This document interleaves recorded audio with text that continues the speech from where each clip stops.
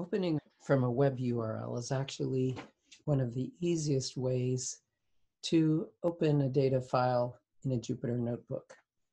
One of the advantages of this method is that it works virtually the same on every platform, Macintosh, Windows, or in the cloud in an Azure or Colab notebook.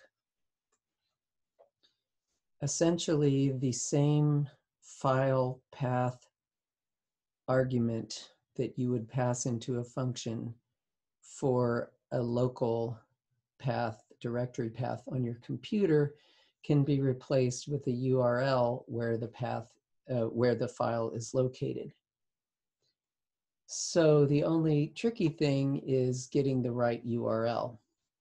I'm going to show you an example of a CSV file that is on GitHub. So here we can see a CSV file with information about schools in Nashville.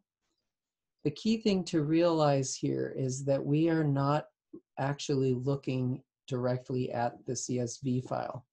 What we are actually looking at is an HTML representation of the CSV file.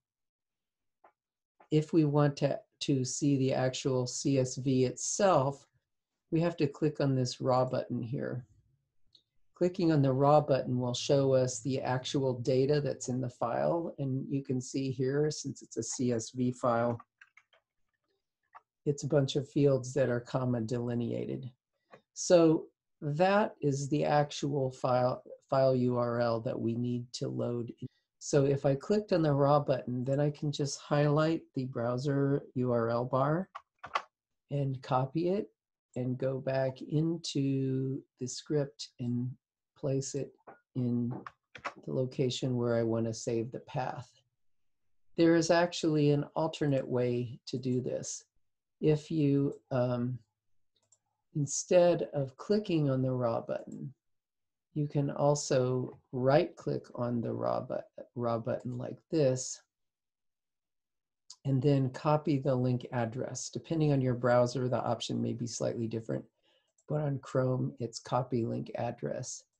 If you copy the link address and then paste it, you'll see that you get exactly the same URL that you did from the browser's URL bar. So now if I just pass in this URL as the path argument into my function, it should work.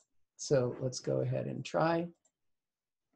We'll run the command that loads the file into a data frame. And now when we take a look at the first 5 lines, we can see that it did in fact successfully read in that file.